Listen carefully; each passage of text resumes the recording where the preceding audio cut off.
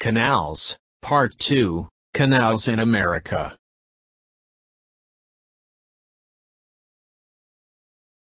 Table of Contents, Canals Part 2, Canals in America. All about canals in the U.S. and Canada.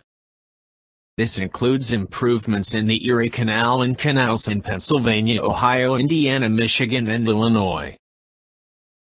Dr. Sydney Soclof. Dr. Sydney 22 at gmail.com. 2023. Narration by Dr. Sydney Soclof. Zoe Phonemes. And Nathan Koltov. For a complete discussion of YouTube navigation, please go to tiny.1/ytnavigator. The great success of the Erie Canal inspired the building of many other canals in America. These are major canals built in the U.S. in the 19th century. This is a chronological list of the most significant canals in the U.S. used by settlers. During the initial settlement period, the Great Lakes and its rivers were the only practical means of moving people and freight. Barges from Middle North America reached the Atlantic Ocean from the Great Lakes when the Erie Canal opened in 1825. These are the U.S. and Canadian canals to the Great Lakes. This is the population density in the U.S. in 1790. Almost all of the population was concentrated near the eastern seaboard bordering the Atlantic Ocean. These are travel times in the early 1800s. Before canals and railroads, travel times were very long. These are colonial roads and trails. Note that almost all of these were east of the Appalachian Mountains. Before the canals and railroads, travel times were very long. These are travel times in 1830. Completing the Erie Canal and other canals in the east significantly decreased the travel time to the Great Lakes region. These are travel times in 1857. The railroad significantly decreased the travel times east of the Mississippi River. This is the population growth of the U.S. from 1830 to 1920, showing an increase of 15 million in 1830 to 105 million in 1920. Much of this growth was made possible by the canals and later by the extensive railroad network. This shows the population density of the U.S. in 1820, 1,840, and 1860. The rapid expansion westward was due mainly to the canals and later to the extensive railroad network. This is the population density of the U.S. in 1820. This is the United States in 1840. This is the population density of the U.S. in 1840. This is the population density of the U.S. in 1860. The Erie Canal today. The New York State Barge Canal was completed in 1918 for $101 million. Freight traffic reached a total of 5.2 million tons by 1951 before declining in the face of combined rail and truck competition. Today, it is part of the New York State Canal system. Mainly used by recreational watercraft in the recent past, the canal has seen an upsurge in commercial traffic. The new canal replaced much of the original route, leaving many abandoned sections, most notably between Syracuse and Rome, and sought to canalize rivers along the way that the original canal sought to avoid, such as the Mohawk, Seneca, and Clyde rivers and Oneida Lake. In sections that did not consist of canalized rivers, particularly between Rochester and Buffalo, The original Erie Canal channel was enlarged 120 feet in width and 12 feet in depth. This expensive undertaking to allow barges of up to 2,000 tons was politically unpopular in some parts of the state not served by the canal and failed to save it from becoming obsolete. Today, the Erie Canal is predominantly a pleasure boat paradise, linking the state and providing a tremendous opportunity for travel and leisure. In 1992, the New York State Barge Canal was renamed the New York State Canal System, including the Erie, Cuyahoga-Seneca, Oswego, and Champlain canals, and was put under the authority of the newly created New York State Canal Corporation, a subsidiary of the New York State Thruway Authority. Today, the Erie Canal corridor covers 524 miles, 843 kilometers of navigable water from Lake Champlain to the Capital Region and west to Lake Erie.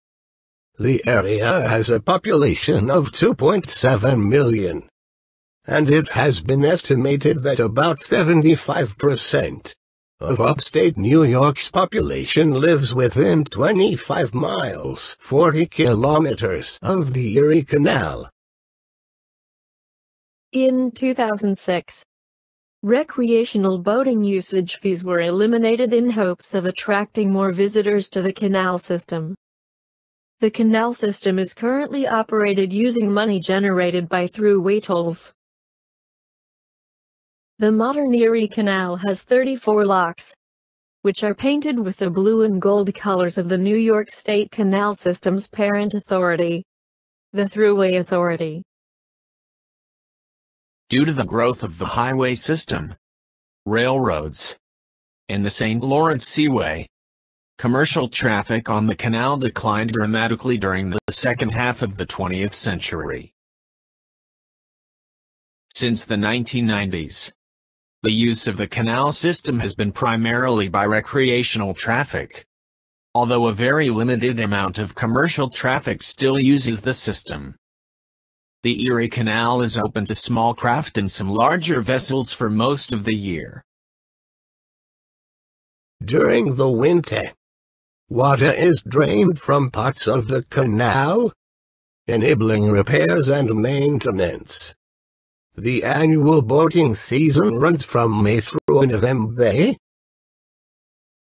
A 36-mile, 58 kilometers, stretch of the Old Canal is preserved by the state of New York at the Old Erie Canal State Historic Park. The Old Erie Canal State Historic Park is a part of the New York State Park System. It is a linear park encompassing a 36-mile segment of the original Erie Canal's long level section and extends eastward from east of Syracuse, almost to Rome, New York. This section of the canal was in active use between 1825 and 1917. The Old Erie Canal.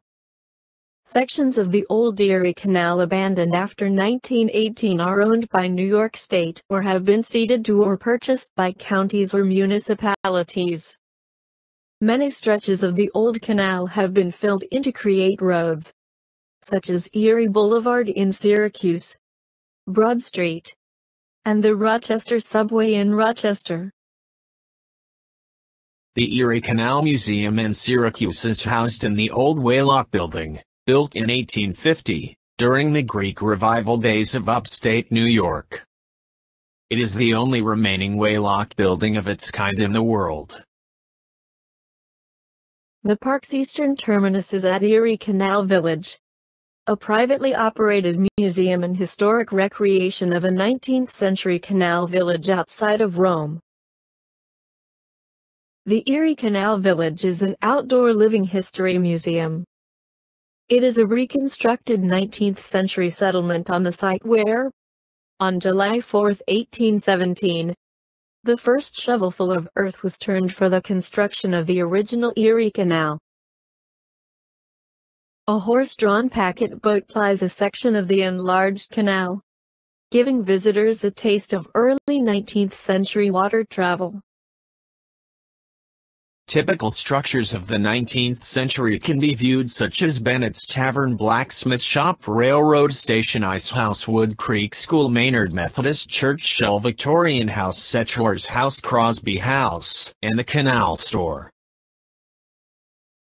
Some local municipalities have also elected to preserve their sections of the canal as town or county canal parks, or have plans to do so in some communities. The old canal has been cleared of overgrowth and debris and has been refilled with water. This is a commercial two-boat locking through Baldwinsville Lock 24. There are many parks and museums along the route of the old Erie Canal. The parks and museums include Erie Canal Village near Rome, Chittenango Landing Canal Boat Museum near Chittenango, Old Erie Canal State Historic Park in DeWitt, Erie Canal Museum in downtown Syracuse, Camillus Erie Canal Park in Camillus, Niagara Escarpment 5 Flight Box at Lockport, Jordan Canal Park in Jordan, Town of Elbridge, Centerport Aqueduct Park near Weedsport, Loch Berlin Park near Clyde, Old Erie Canal Lock 60 Park in Macedon, and the Macedon Aqueduct Park near Palmyra. This is a modern single lock at the Niagara Escarpment. How big were the canal boats? This shows the cross-section of the original Erie Canal and the enlargement of 1862.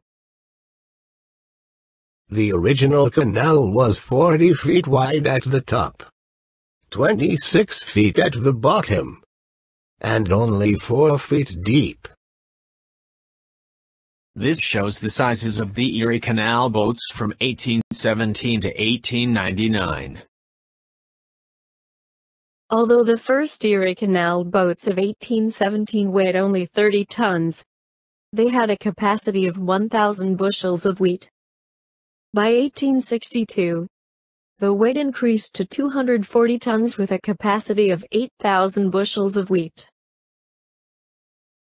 Standard 40-foot containers intended for intercontinental use have external nominal dimensions of 40 feet long by 8 feet wide by 9 feet high. The maximum gross weight is 67,200 pounds or 30,480 kilograms, or 33.6 tons. Other early U.S. canals. These are canals in the U.S. circa 1825. The canal building boom. From 1815 to 1834, $58.6 million was spent on canal construction, of which $41.2 million were public funds. From 1834 to 1844, $72.2 million were spent, of which $57.3 million were public funds. And from 1844 to 1860, $57.4 million was spent, of which $38.0 million were public funds. The problem was that the Erie Canal was the only one that made money. These are the major canals in the U.S. in the 19th century. The Chesapeake and Delaware Canal, C&D Canal, is a 14-mile, 23 kilometers long, 450-foot, 137 meter wide, and 35-foot, 11 meter deep ship canal that cuts across the states of Maryland and Delaware. The Chesapeake and Delaware Canal connects the Delaware River to Chesapeake Bay, the emptying point of the Susquehanna River, and the Port of Baltimore.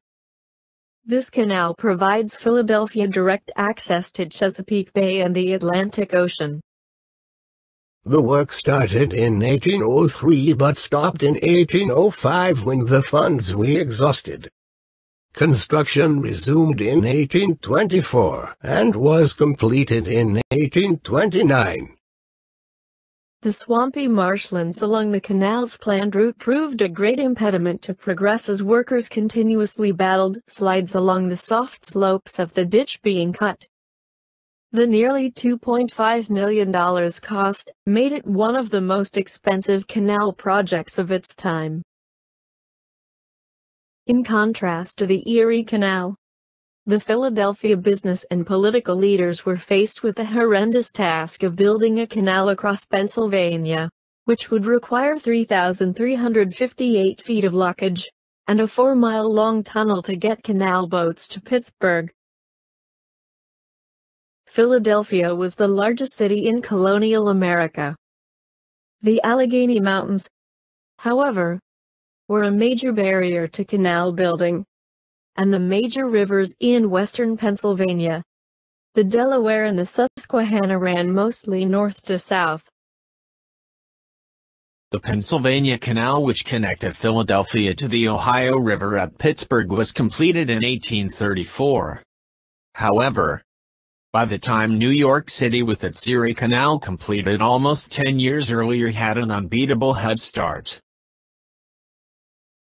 Throughout our new nation, more than 4,000 miles of towpath canals were dug in the Commonwealth of Pennsylvania. 1,356 miles of canals, more than in any other state, linked together her cities, villages, factories, mines, and farms. Over the mighty Allegheny Mountains went the canal system. The whole journey from Philadelphia to Pittsburgh, which involved crossing the Allegheny Mountains, was to be made in canal boats. However, the boats were to travel part of the way on wheels and part on water. This system was completed in the year 1832. 10 years later, Charles Dickens traveled over part of it when crossing the Alleghenies on his way to the west. This is an 1836 Pennsylvania map with a profile of the Pennsylvania Canal. This is the 1836 map showing the profile of the eastern section of the Pennsylvania Canal. Note the rough terrain of the Allegheny Mountain region at the far eastern end just before reaching Philadelphia. A tunnel through the mountains was impractical, so a portage railroad had to be constructed to get the barges between Hollidaysburg and Johnstown. By this time, in 1825, steam locomotive power was successfully used on the Stockton and Darlington Railroad in England. There was a debate about whether or not to build the railway, but the canal supporters won, and construction began on July 4, 1826. The Allegheny Portage Railroad was the first railroad constructed through the Allegheny Mountains in central Pennsylvania. The Allegheny Portage Railroad was a series of 10 inclines, approximately 36 miles long, and operated from 1834 to 1854. The Allegheny Portage Railroad connected the two branches of the Pennsylvania Main Line Canal from Johnstown on the west to Hollidaysburg on the east, thus allowing continuous barge traffic between the Ohio and the Susquehanna rivers. The Allegheny Portage Railroad connected the two branches of the Pennsylvania Main Line Canal from Johnstown on the west to Hollidaysburg on the east, thus allowing continuous barge traffic between the Ohio and the Susquehanna rivers. The Allegheny Portage Railroad included the first railroad tunnel in the U.S., the Staple Bend Tunnel. Its inauguration was marked with great fanfare. Construction of the Allegheny Portage Railroad began in 1831 and took 3 years to complete. The state of Pennsylvania financed the project to compete with the Erie Canal in New York, the Chesapeake and Ohio Canal, and the Baltimore and Ohio Railroad in Maryland. The work was mainly done through private contractors. The railroad used 10 inclined planes, 5 on either side of the summit of the Allegheny Ridge. The vertical ascent from Johnstown was 1,172 feet, 355 meters. The vertical ascent from Hollidaysburg was 1,399 feet, 424 meters. The barges were drawn by horses along level sections, which included a 900-foot, 273-meter, tunnel, as well as a viaduct over the Little Conemaugh River upstream from Johnstown. A typical voyage took between 6 and 7 hours to complete. The entire mainline system connecting Pittsburgh and Philadelphia was 400 miles, 640 kilometers, long. The illustration shows a sectional canal boat being hauled out of one of the inclined planes of the Portage Railroad. Traction was using a stationary engine and endless cable. The Portage Railroad was 36.5 miles long, with a total rise and fall of 2,570 feet. Linking the eastern and western sections of Pennsylvania's main line of public works. The Allegheny Portage Railroad carried a combination of canal boats and rail cars across the summit of the Allegheny Mountains. The boats were built in sections for convenience and handling and to make their movement over land practicable. Passengers and goods were picked up in Philadelphia on half a canal boat mounted on wheeled trolleys. The other half of the boat followed behind. Motive buoy through the streets was supplied by horses or mules. Arriving at the railway terminus, the boat sections were transferred to special trucks drawn over the rails at first by horses and later by locomotives. At Johnstown, which lies on the other side of the mountains, the boats were once more assembled and returned to their proper element, completing the journey on a canal linking Johnstown to Pittsburgh. The journey from Philadelphia to Pittsburgh, a distance of about 400 miles, was covered from 4 days to a week. At either end of the line from Philadelphia to Columbia, known from the first as the Pennsylvania Railroad, there was an inclined plane and a stationary engine of 60 horsepower for haulage purposes. In 1854, the Portage Railroad was rendered obsolete by the construction of a locomotive railroad over the Alleghenies by the Pennsylvania Railroad, a private company. Today, the remains of the railroad are preserved within the Allegheny Portage Railroad National Historic Site, a United States National Historic Site that is operated by the National Park Service. The historic site was established in 1964 and is approximately 12 miles, 19 kilometers, west of Altoona. In his American Notes, Charles Dickens gives an amusing account of his journey from Harrisburg to Pittsburgh by this system.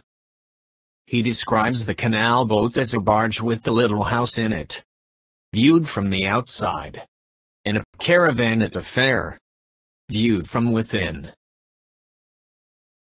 Unlike the Erie Canal, the Pennsylvania Canal was a huge financial disaster. The main line cost about $33 million to build with interest costs of $43.5 million, for a total of $76.5 million. Revenue was only $8 million, and the entire system was eventually sold for $11 million. making the total loss to Pennsylvania taxpayers $57.5 million. Chesapeake and Ohio Canal. Baltimore was also a major city and port in colonial America. Again, here, as in the case of Boston and Philadelphia, the mountains were a major barrier to canal building. The Chesapeake and Ohio Canal was started in 1828 from a point near Washington, D.C., and was initially intended to reach the Ohio River at Pittsburgh. The canal was completed in 1850, but went only 185 miles to Cumberland, Maryland. The Chesapeake and Ohio Canal was soon superseded by the Baltimore and Ohio Railroad, which eventually went over the mountains to reach the Ohio River at Wheeling, Virginia, now West Virginia, in 1853. Although this gave Baltimore a big boost of support, it was too late to compete with New York City. The Allegheny mountain range is part of the Appalachian Mountain Range of the eastern United States and Canada. It is a northeast-southwest orientation and runs for over 500 miles, 800 kilometers, from north-central Pennsylvania through western Maryland and eastern West Virginia to southwestern Virginia. The Chesapeake and Ohio Canal, abbreviated as the C&O Canal, and occasionally referred to as the Grand Old Bitch, operated from 1836 until 1924 parallel to the Potomac River in Maryland from Cumberland, Maryland, to Washington, D.C. The total length of the C&O Canal is about 185 miles, 300 kilometers. The elevation change of 605 feet, 185 meters, was accommodated with 74 canal locks. To enable the canal to cross relatively small streams, over 150 culverts were built. The crossing of major streams required the construction of 11 aqueducts, 10 of which remain. The canal goes through the 3,120 feet, 950 meters, Pawpaw Tunnel. Though surpassed by many tunnels today, the Pawpaw Tunnel remains one of the world's longest canal tunnels and was one of the most remarkable engineering feats of its day. The principal cargo on the canal was coal from the Allegheny Mountains. The canalway is now maintained as a park, with a trail following the old towpath, the Chesapeake and Ohio Canal National Historical Park. George Washington played a large part in its creation. Washington founded the Potomac Company in 1785 to make improvements to the Potomac River to improve its navigability.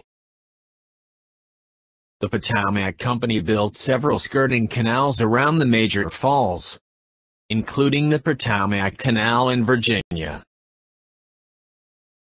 The completion of the Erie Canal worried Southern traders that the Northern Canal might threaten their business.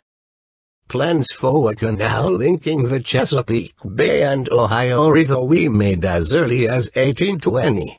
In 1824, the holdings of the Potomac Company were ceded to the Chesapeake and Ohio Company. When completed, the C&O Canal allowed boats and rafts to flow downstream towards Georgetown. Going upstream was a bit harder. Slim boats could be slowly pulled upriver. Benjamin Wright, formerly chief engineer of the Erie Canal, was named chief engineer of this new effort, and construction began with a groundbreaking ceremony on July 4, 1828 by President John Quincy Adams. Baltimore was also a major city and port in colonial America. Again, here, as in the case of Boston and Philadelphia, The mountains were a major barrier to canal building. The Chesapeake and Ohio Canal was started in 1828 from a point near Washington, D.C., and was initially intended to reach the Ohio River at Pittsburgh. The canal was completed in 1850 but went only 185 miles to Cumberland, Maryland. This is the Chesapeake and Ohio Canal. This is the Monocacy Aqueduct on the Chesapeake and Ohio Canal.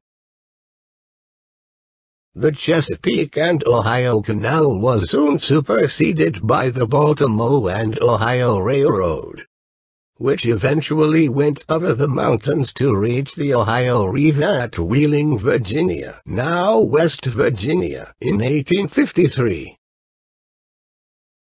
Although this gave Baltimore a big boost as a port, it was too late to compete with New York City. In 1843, the Potomac Aqueduct Bridge was constructed near the present-day Key Bridge to connect the Chesapeake and Ohio Canal to the Alexandria Canal, which led to Alexandria, Virginia. The abandoned canal was purchased in 1938 by the United States government, which planned to restore it as a recreation area and develop the canal and towpath as a parkway.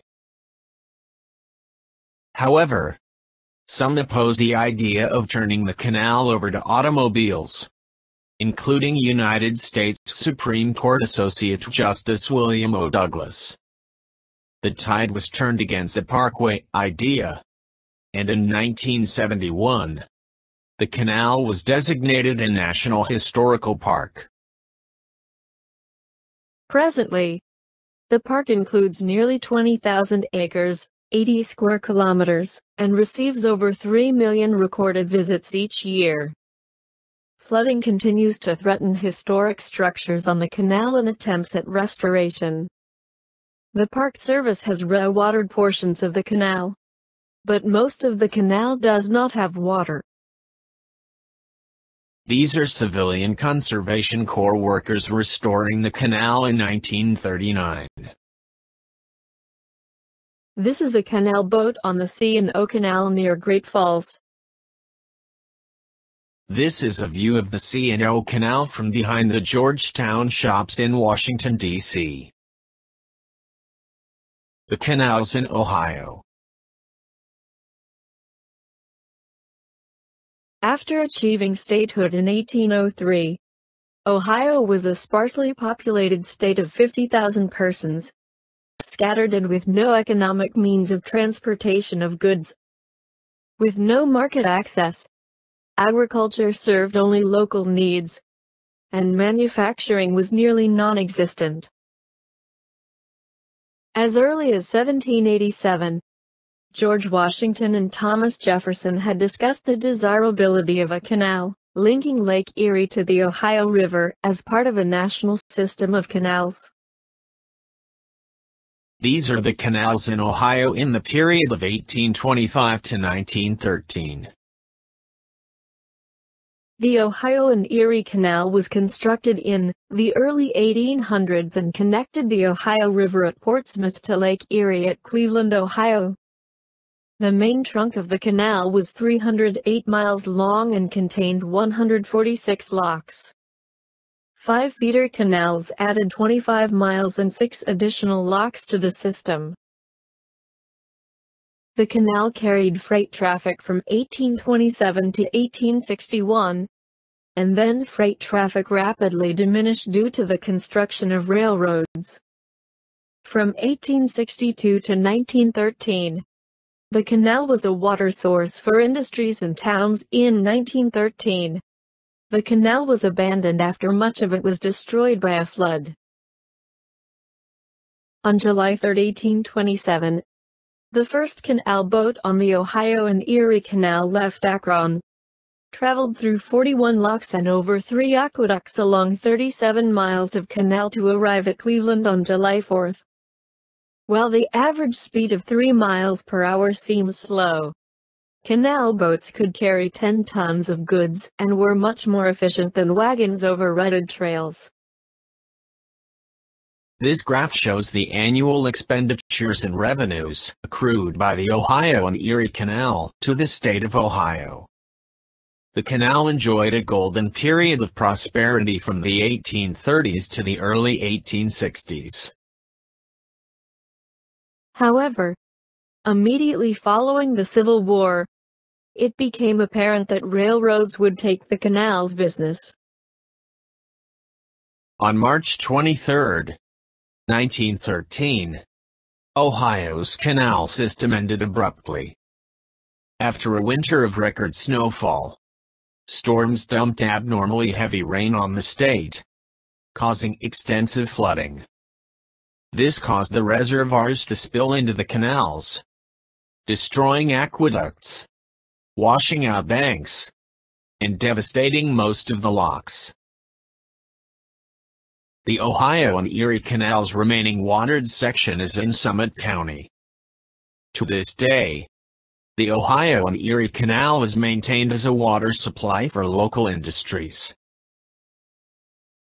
A section of the Ohio and Erie Canal in Cuyahoga County was transferred to the National Park Service in 1989 as part of the Cuyahoga Valley National Recreational Area, now known as the Cuyahoga Valley National Park. The Miami and Erie Canal. In 1825, construction of the Miami Canal was started from Cincinnati to Dayton in the 1830s. It was decided to extend the canal to Lake Erie at Toledo, and the canal was renamed the Miami and Erie Canal in 1845. The Miami and Erie Canal was completed from the Ohio River to Lake Erie. The Miami and Erie Canal. The Miami and Erie Canal had 19 aqueducts, 3 guard locks, and 103 canal locks.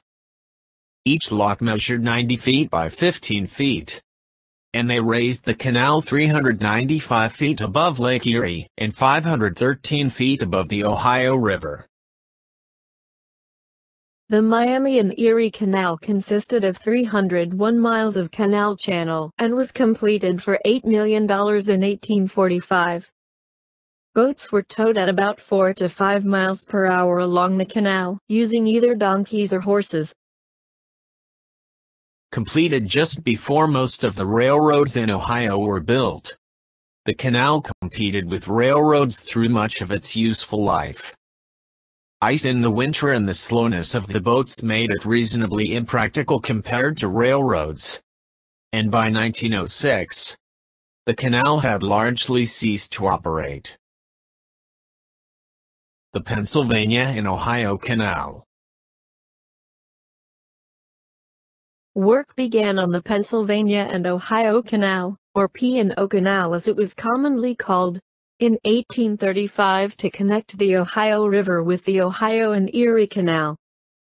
Large celebrations occurred along the canal's route when it officially opened on August 4, 1840. Workers dug the 82 miles of the P&O using picks, shovels, and wheelbarrows. It ran from Newcastle, Pennsylvania, to Akron, Ohio, along old Native American trails and the Cuyahoga and Mahoning rivers. Mules and horses pulled the canal boats that navigated the P&O. Using this and other canals, goods and passengers were ferried from Pittsburgh to Cleveland and Lake Erie. All sections of the canal were shut down by 1872. The Western Canals. Other than the Erie Canal, the Eastern Canals had little long-run impact on the economy. What did have a big impact on the economy were the canals built in the West from 1845 to 1860. These canals, built in Ohio, Indiana, and Illinois, diverted freight traffic out of the north-south river system and into the Great Lakes. The Great Lakes had been navigable by a series of canals connecting them. The most important was the Welland Canal from Lake Ontario to Lake Erie, bypassing Niagara Falls, built in 1833.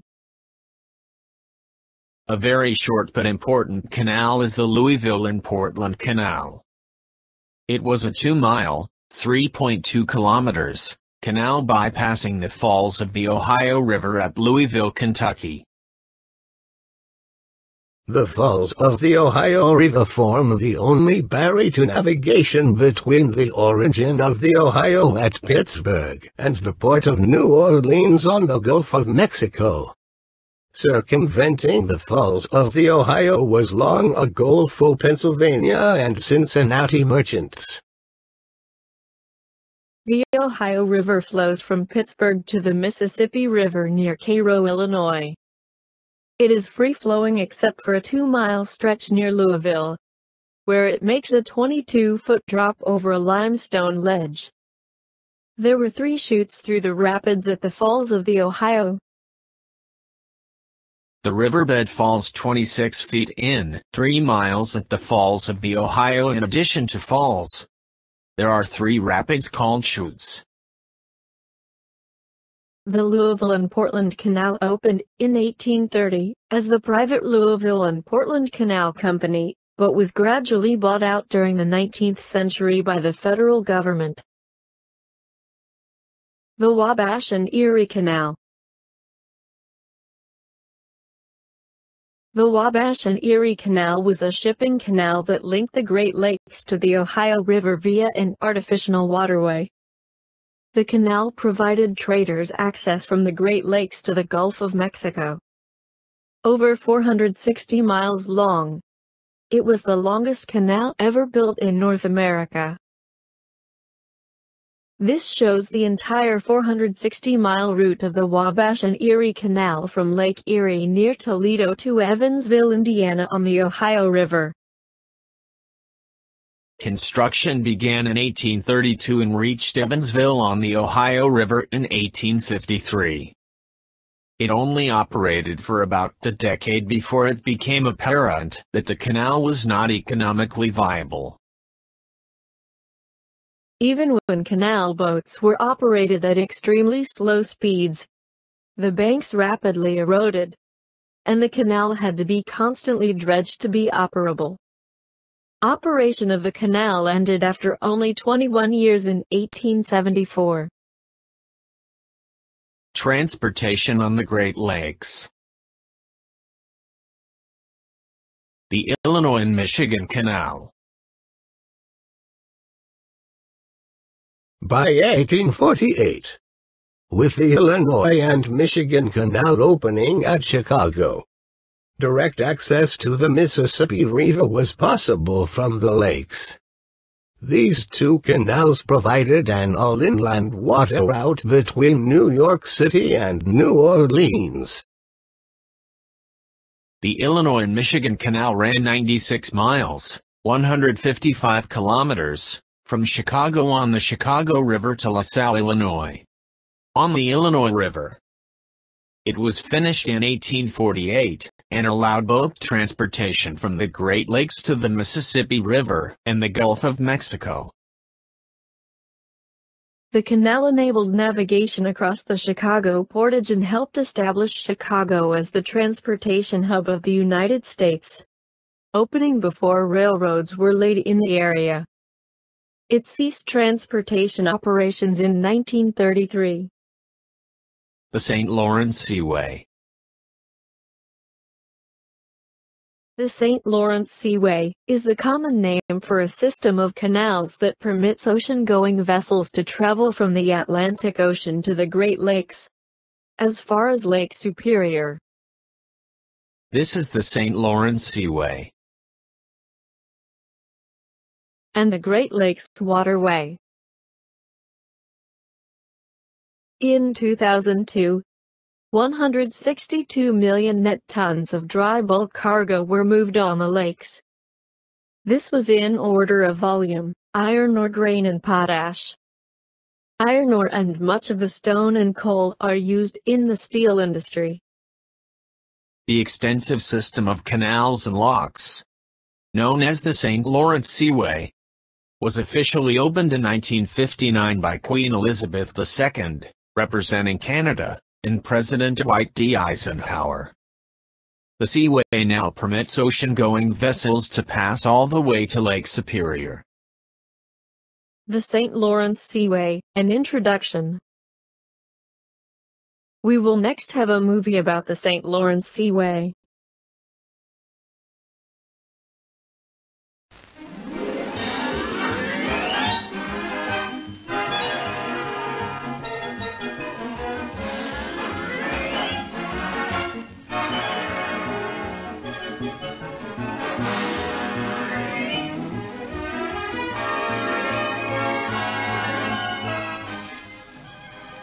When Nelson roamed the seven seas, he never guessed that one day there would be an eighth. A pity that Britain's greatest sailor never sailed into the heart of the oldest dominion. But Nelson was before his time, because it was only in June 1959 that the Queen and President Eisenhower officially opened the Great St. Lawrence Seaway, and ships from the oceans of the world could sail 2,000 miles into the heart of North America. Suddenly, Canada had a south coast, and the United States a north coast. At last, it was possible to load grain in Duluth and sail it to London, or load textiles in Liverpool and unload them in Chicago. Men had been dreaming of this for 300 years. It was in 1563 that Jacques Cartier sailed nearly 1,000 miles up the St. Lawrence River until he was stopped by rapids. At this place, 100 years later, a handful of French colonists founded Montreal. Here is Canada's greatest city and port, 1,000 miles from the sea. Here is the start of the most exciting, ambitious, and controversial project the world has ever known, the St. Lawrence Seaway.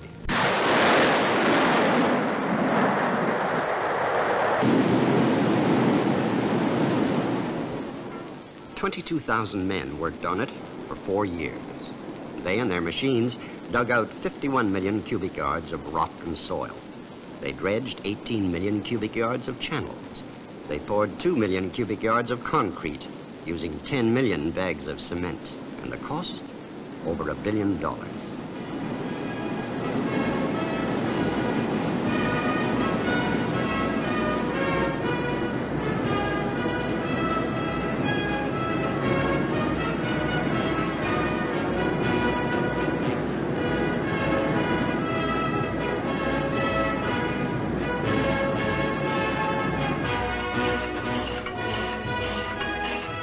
Sometimes, in spite of the ingenuity of the engineers and the planners, the seaway just couldn't dodge a town.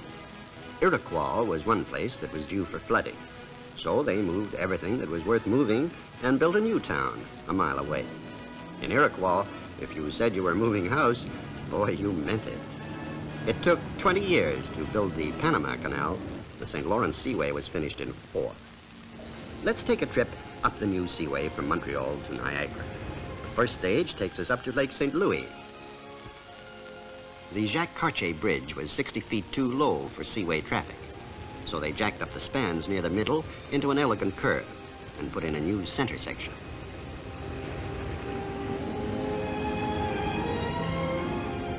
The first lock is the St. Lambert, where the seaway passes under one of the busiest rail and road bridges in the country. To raise this bridge 120 feet over the seaway would have cost a fabulous amount of money. But if the bridge had to be opened like Tower Bridge every time a ship passed under, there would be traffic chaos on the road and railway. So they built 2 vertical lift bridges, one at each end of the lock. While a ship is entering the lock, the traffic is diverted to the bridge at the other end.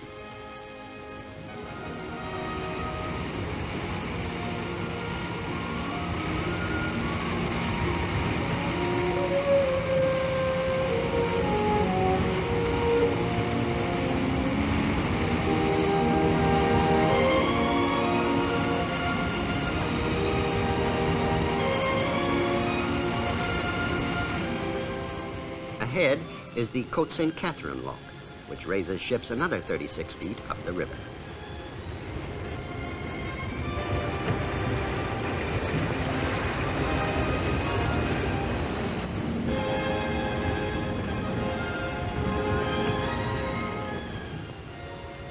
6 miles further on are 2 more bridges, a road bridge and a railway bridge. These weren't too much of a problem, but the Lachine Rapids were. They had to be bypassed. And now the seaway lets our ships out onto Lake St. Louis. A pretty lake, but too shallow, and a 27-foot channel had to be dredged. To build 2 locks, the canal and the power station at Beauharnois, meant digging more ground than the builders of the Panama Canal. These 2 locks raised the ships another 80 feet to the level of Lake St. Francis.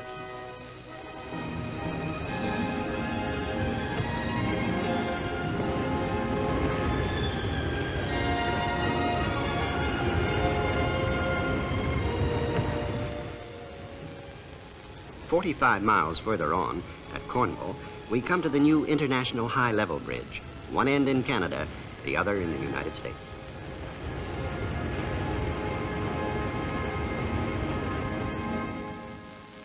For the first time, the St. Lawrence Seaway passes through American territory.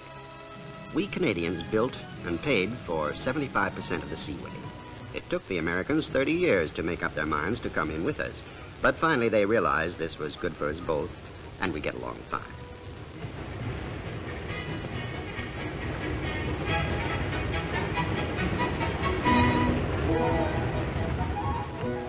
And now, at Eisenhower Lock, they take their families out on Sunday afternoons to see the world's shipping passing through the United States.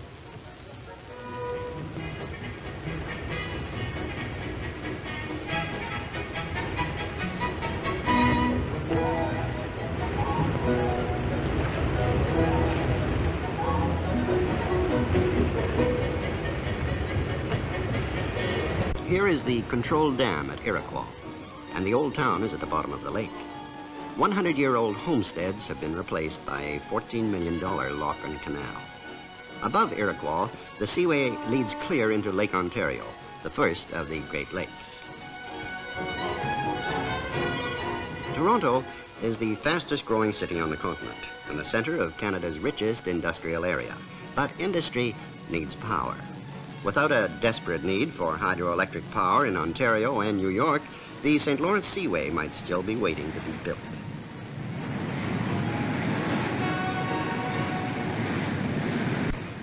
Niagara Falls provides an enormous source of power, but still not enough. So extra power is obtained further down the river at the International Rapids and at Beauharnois.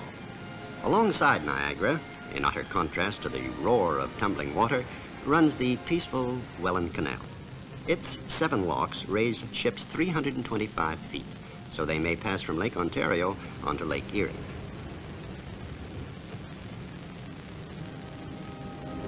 And now the great industries in the very heart of the continent have direct access to the oceans and markets of the world.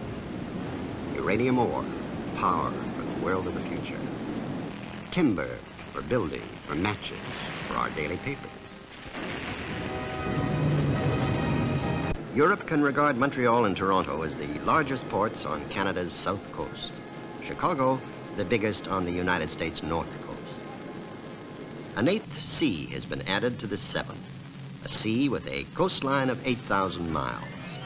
A sea 2,000 miles inside a continent.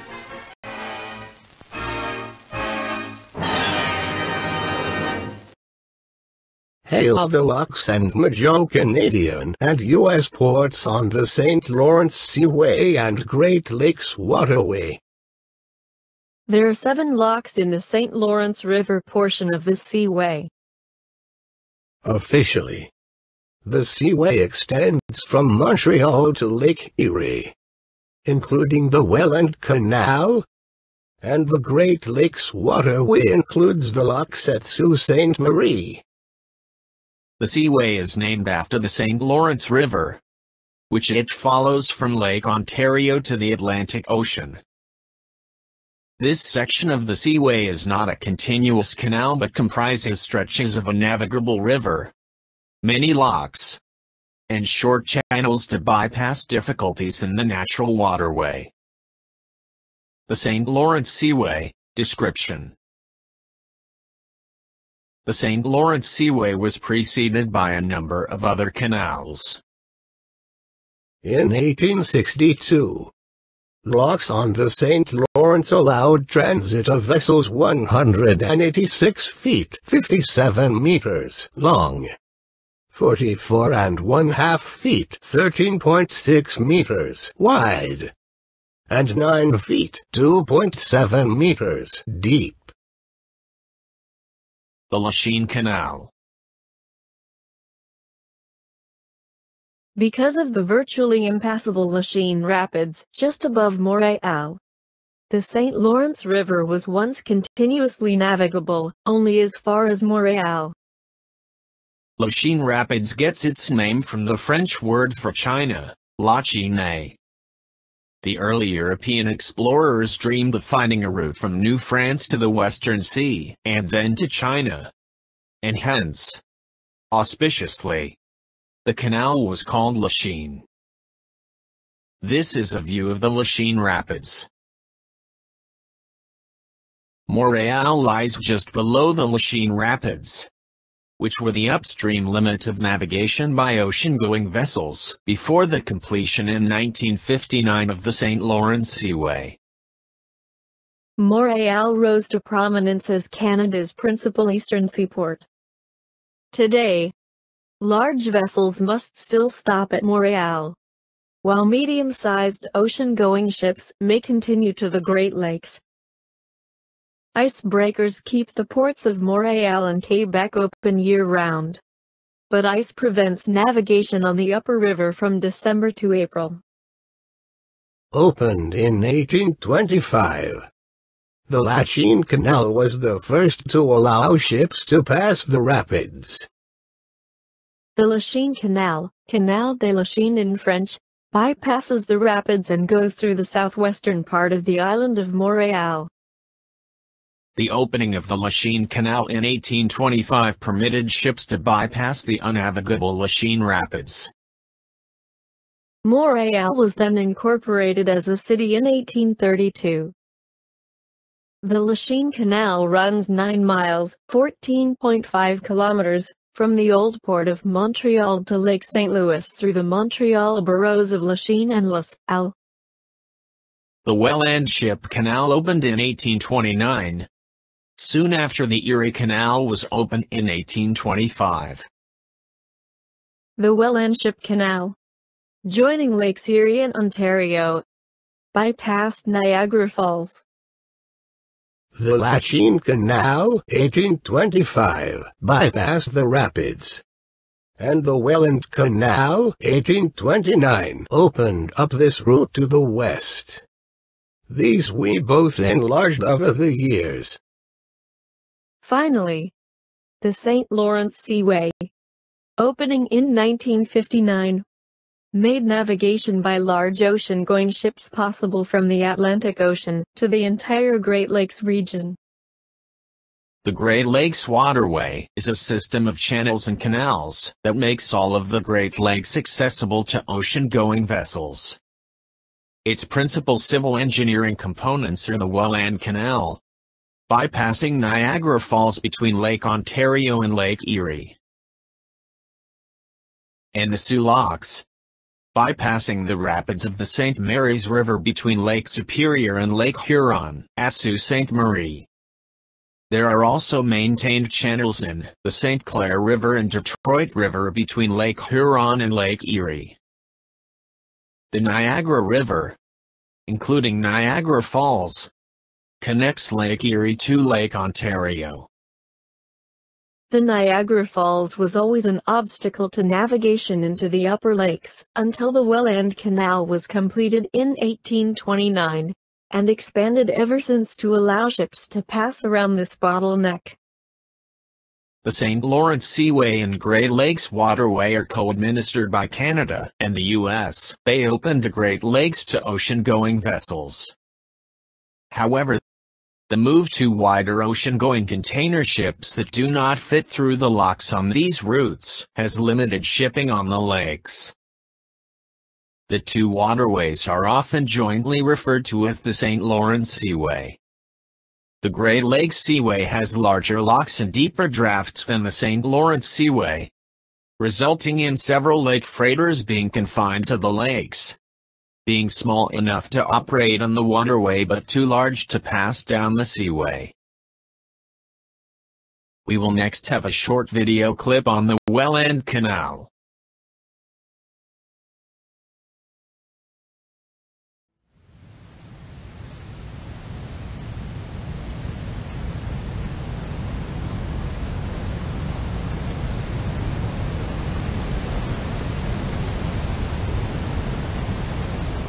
Between Lakes Ontario and Erie, there is a vast and prodigious cadence of water, inasmuch that the universe does not afford its parallel. The waters from this outrageous precipice do foam and boil, making an outrageous noise more terrible than that of thunder. But when the wind blows out of the south, their dismal roaring may be heard more than 15 leagues off. Father Hennepin, a Franciscan with the La Salle expedition exploring the continent west of Lake Ontario, provided the first written words describing the world's greatest waterfall. 20 years later, a French engineer, Monsieur Vauban, advocated a canal across the Niagara Peninsula. Niagara Falls is tremendously high, but there is nothing there which cannot be corrected by men. And a canal 8 or 10 leagues long with locks will remove the difficulties. But Vauban had never actually set foot in the New World and never set eyes on the falls. It was perhaps for this reason that his concept of a canal between the Great Lakes was not taken seriously. For George Washington, a canal across the Niagara Peninsula, linking Lake Erie and Ontario, would be a blow to the very future of the United States of America. How do we prevent the Western Territories from falling into the hands of the Spaniards by way of the Mississippi, or the English by way of the St. Lawrence, he asked, and provided his own answer: an Erie Canal. The Soo Canal and locks.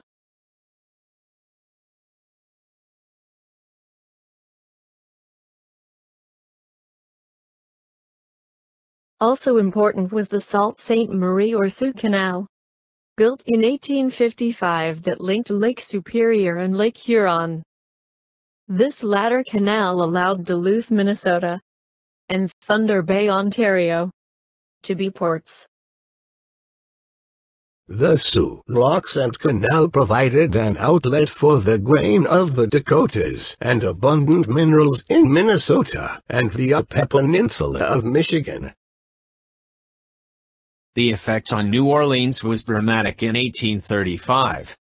70% of Western exports of flour, 98% of corn, and 95% of whiskey went through the port of New Orleans.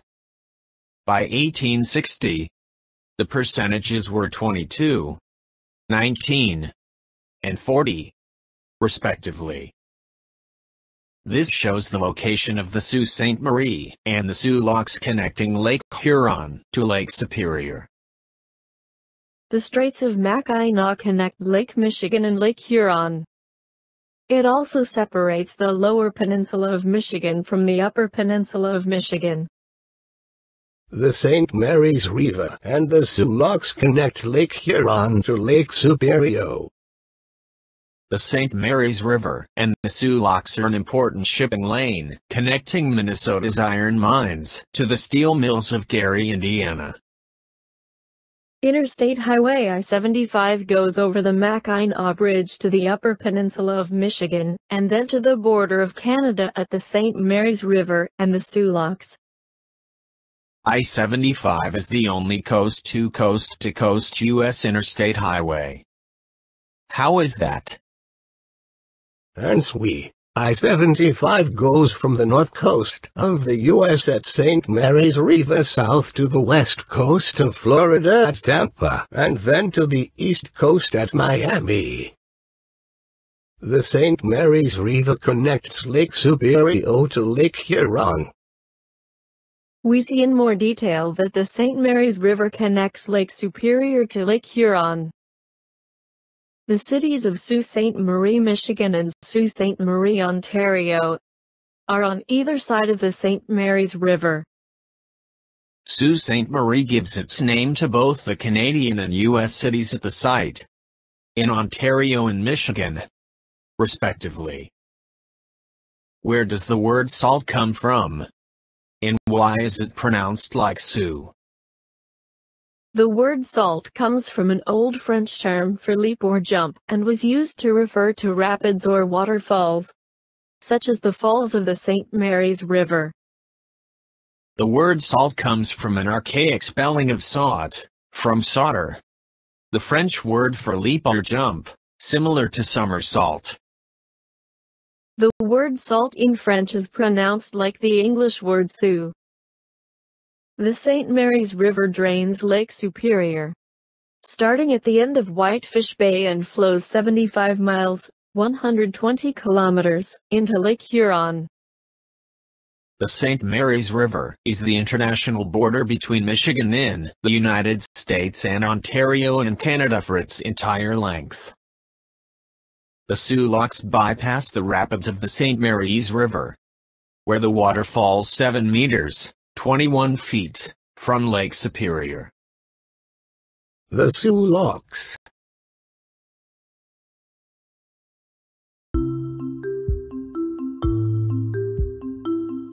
The Sioux Locks are a set of parallel ship locks on the St. Mary's River between the Upper Peninsula of Michigan and Ontario, Canada. These locks make it possible for large ships to travel between Lake Superior and the lower Great Lakes. The Sioux Locks were opened in 1855. It enabled ships to move from Lake Superior to Lake Huron, down the 20-foot rapids on the St. Mary's River at Sault Ste. Marie. Without these locks, ships cannot travel in this area. American Indians struggled to travel by canoe on the St. Mary's River long before locks were invented. They would have to paddle their canoes to shore, carry the canoe around the falls, and then launch back into the water. This made it impossible to carry heavy loads and transport large amounts of goods. Today, mass transport of goods and people is possible thanks to the Sioux Locks. An average of 10,000 ships pass through there each year. In fact, it is the busiest set of ship locks in the world.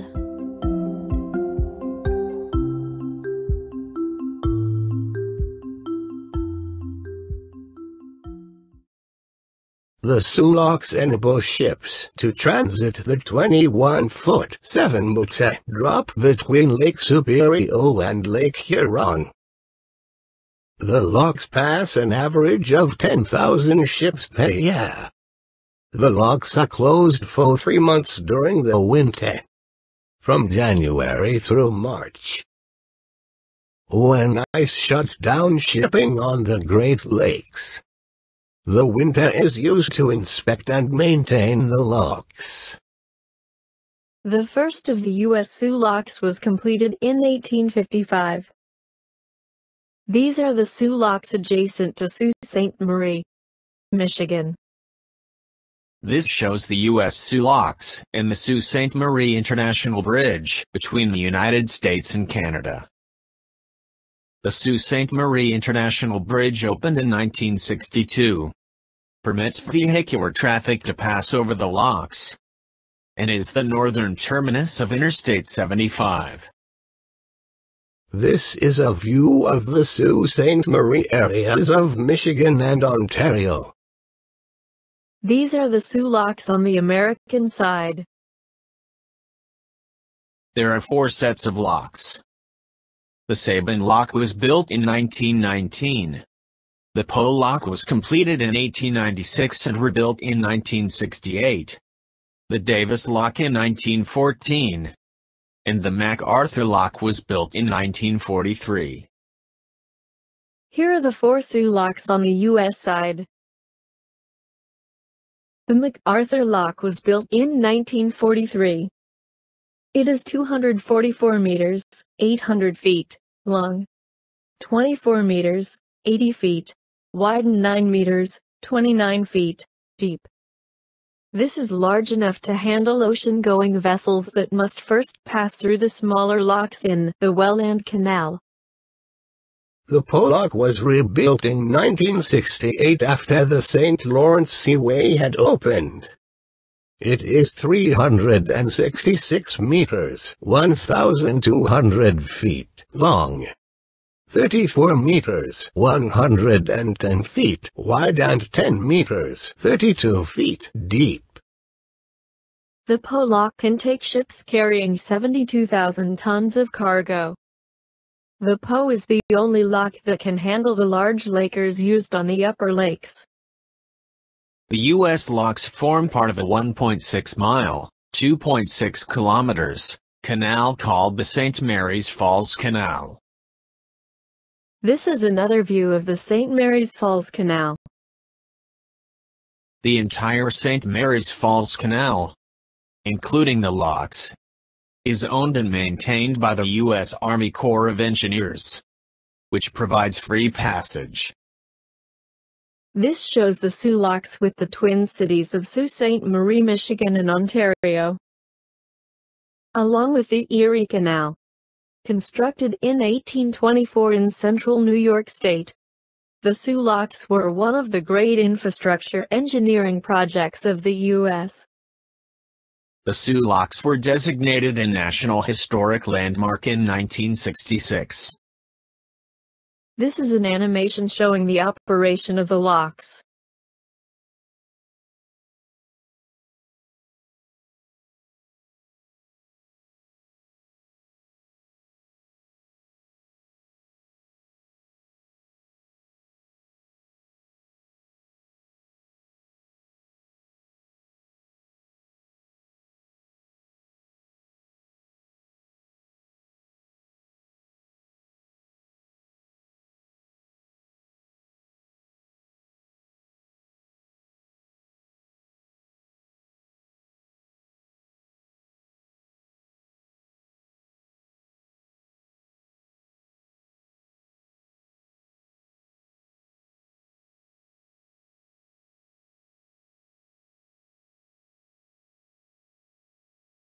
The Sault Ste. Marie Canal. The first Canadian Sioux lock was built in 1798 by the Northwest Trading Company. It was destroyed in 1814 in an attack by the U.S.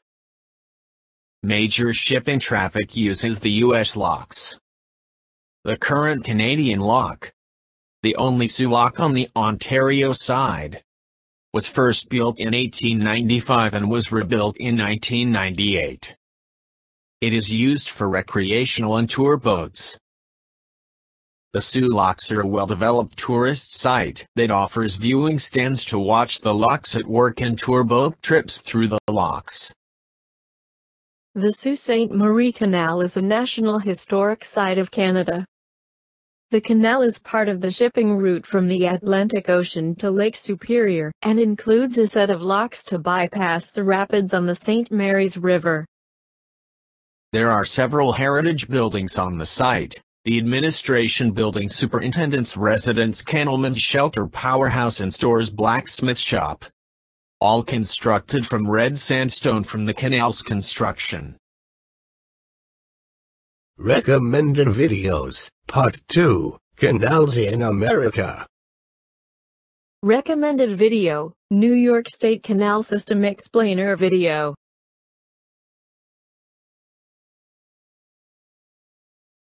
Recommended video, Allegheny Portage Railroad and Canal 1800s. Part 1 of 2. Recommended video, Allegheny Portage Railroad and Canal 1800s. Part 2 of 2. Recommended video, History of the C&O Canal.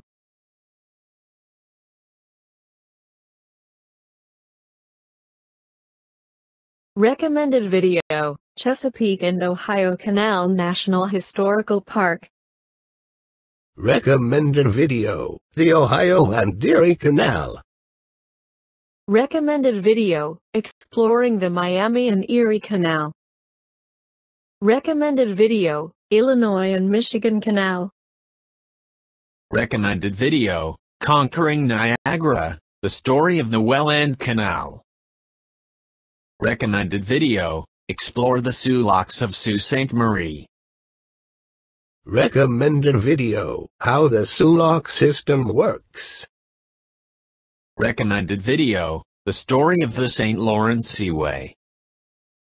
Recommended video, the Great Lakes, St. Lawrence Seaway shipping system. Recommended video, St. Lawrence Seaway and Eisenhower Locks, Messina, New York.